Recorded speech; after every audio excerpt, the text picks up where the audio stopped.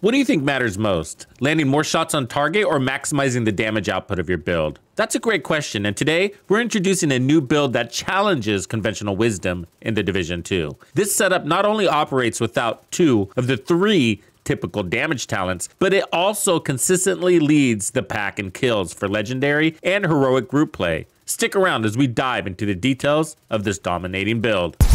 And if you don't know, now you know. In the world of The Division 2, where firepower often reigns supreme, it's easy to get caught up in the race for higher damage numbers. But what if I told you there's another path to dominance? This assault rifle build throws convention out the window, focusing instead on precision and consistency. By prioritizing accuracy and target acquisition, this build ensures that every shot counts, whether you're facing off against waves of enemies in group content or tackling things solo. Landing precise shots is the key to success, and with this build, you're doing just that.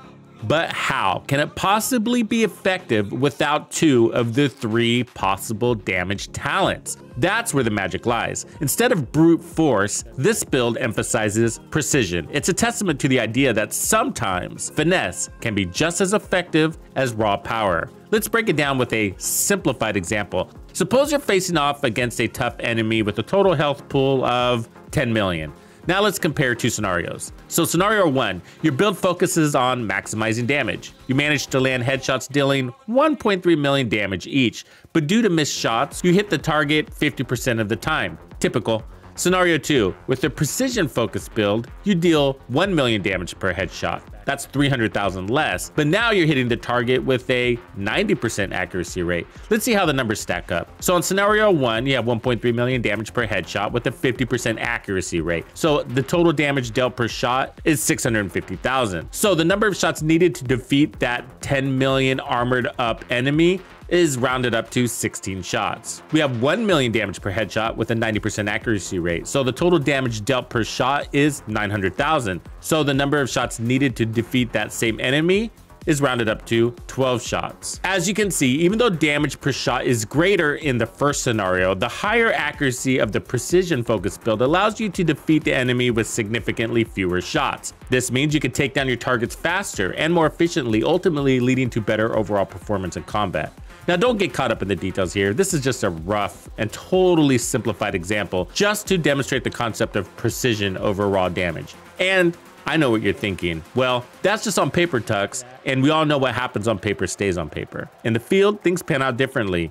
I tend to agree. Here are the results of the live gameplay demonstration. Now, where things really get interesting is when you double the size of the magazine. So let's walk you through the build, beginning with the star of the show, the Born Great Assault Rifle. And what a beast it is. I am truly impressed with the Born Great. Okay, so I don't have any efficiency. I have damage to targets out of cover. We have 920 RPMs with a 75 round mag. The build is boosting that mag. We got 2-second reload, a decent damage drop off, and perfect stabilize. So this is what it's all about. So firing your weapon increases weapon accuracy by 1% and stability by 1% per shot. You don't have to land those shots. Up to 75%. If you stop firing, the bonus is reset after 6 seconds. This is better than the non-perfect version, which only gives you 60% accuracy and stability and less time when you stop firing. You can put this weapon on any build and it shines. And so one of the questions you might want to ask when you equip this particular assault rifle with its talent is, hey, what do I want to do with all that extra accuracy? For me, I wanted to land more headshots on target and more shots on target at distance. So the best combination for the Born Great, in my opinion, is the 8x scope.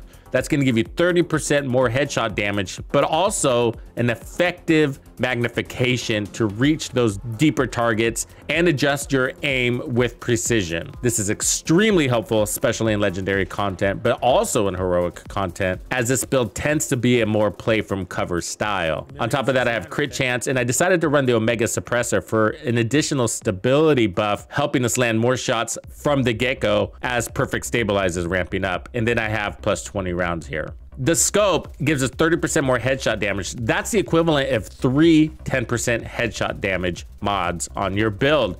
totally worth it. Imagine having 3 more mod slots on your build and how powerful you would feel if you were able to equip an additional 3 headshot damage mods to those slots. That's what this scope is doing for you. And if you want to land those shots at distance, it's just a smart move. And this assault rifle allows you to reach deep and land those shots and get a headshot kill with it. Otherwise, I'm running gunner. That's going to help with your ammo because you're putting out a lot of shots with that 75 round mag. You tend to just hold that trigger down, making it feel like an LMG with a really good reload and precision and power. Plus, that's giving you 10% armor on kill, which is our only real source of survivability here besides our damage. So we don't have any additional heals or anything like that. You can change out your skills if you want to. This is just a default set that I have. The Ninja Bike Messenger Backpack. With its 3 cores, I have crit chance and resourceful, which is basically opening up an additional brand or gear set. So that allows me to only run 3 pieces of striker, but it acts like I'm running 4. So we get weapon handling, rate of fire, and then we're getting striker's gamble. That's giving us 100 stacks of amplified damage. And then we have weapon damage and crits here, and then weapon damage and crits, and the knees are the same. And then for the holster, you're going to want the Picaro's holster because we're after that larger magazine size, but we're getting a skill tier as well as skill haste. And then we got armor, crit chance on weapon damage. So it's like a double core, triple core technically because of that skill tier. And then the chest piece also has to be Brazos to complete the set for the magazine size. And then we have armor, crits, crit damage, and focus. So I really enjoy focus with this. You don't have to run focus with this. You can also do obliterate, but this coincides with the scope. So total weapon damage is increased by 5% for every second you are aiming, while scoped 8x or higher up to 50%. Now we were running this in its demonstration with obliterate as well. But one of the keys to being successful with this is to not be neurotic about being in scope for long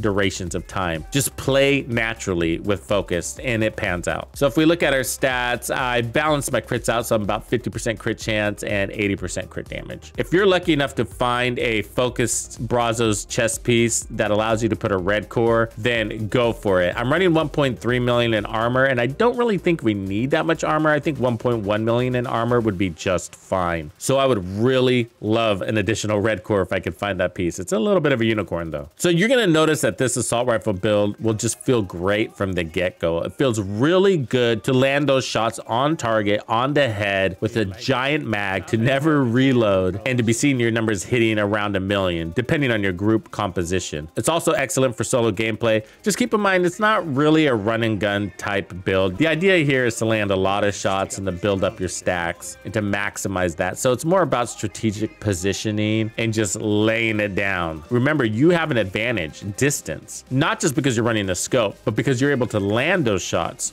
with precision at distance too. So use it accordingly. So as far as skills, especially for solo play, you could still run a shield in case somebody tries to flank you. It's always handy. I decided to run the ACS shotgun as a backup weapon. It's pretty good for those instances too. The Ouroboros would make a good backup weapon here as well. You don't need focus on your backup weapon. Also for skills, the fixer drone would be really handy for a little bit of heals in between things. And for me, that's the one thing I wish the build had, was more armor on kill or something like that, because this build just does a really good job at killing. I would like its recovery to meet its efficiency there, because my favorite combination overall is fast time to kill and fast time to heal. And so this has the kill part for sure. And 10% armor on kill is great. It works just fine, but it's that little bit of micro damage that you take here and there. You know, that random bullet that rounds a corner. You know, that stuff is really annoying and just kind of nicks at you. And the armor kits are still not perfect in this game. To fully equip an armor kit still takes a couple of seconds, which still feels super slow. That aside, you're really going to enjoy this build. It works for just about everything. I ran it in legendary, heroic, solo, and in group. Bonus tip, this build is extremely effective against those drone operators. Pound them. You can take out their drones like on demand.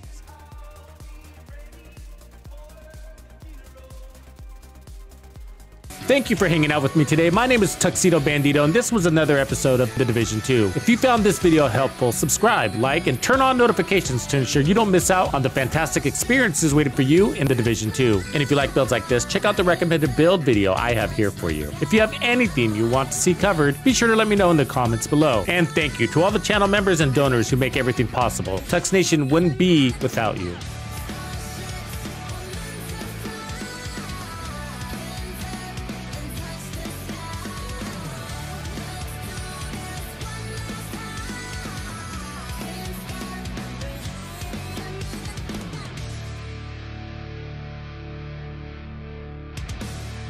Follow me. I get it.